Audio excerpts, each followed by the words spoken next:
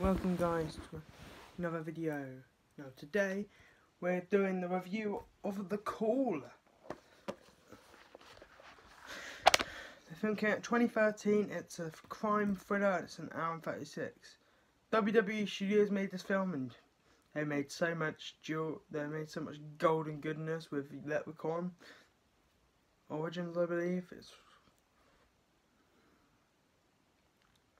so the Leprechaun Origins, Leprechaun Return. No, I believe it's Leprechaun Origins. That shit one. The shit 2013 one.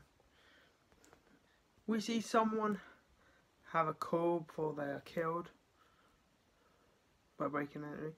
Casey is the abduction victim. And the same guys as before. Boot. The guy kills other guy at the petrol station. Guy makes it home, finally puts her in a wheelchair, puts her to sleep, starts to remove clothes. Operator finds the home and the little thing. She finds the scalp wig of the other victim that he got from the beginning. Operator starts to save girl from losing her scalp, but Casey already got cut and Guy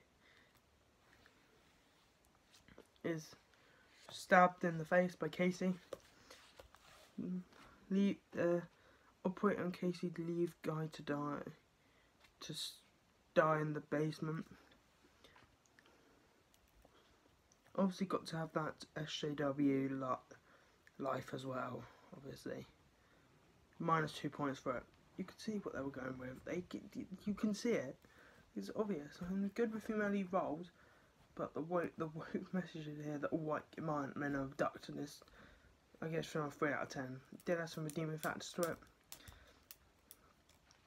But woke is not the go woke, go broke. And this did go broke about, got 20 million or 30 million in the box office.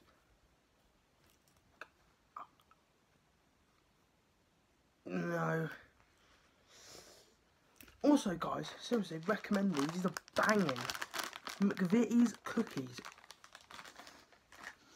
You only quit in Premiere, go get them. Bye bye. See you guys in the next review, which are often, and then we're gonna go into. I need to check. I got these notes yesterday, but they start playing that music. Justice League.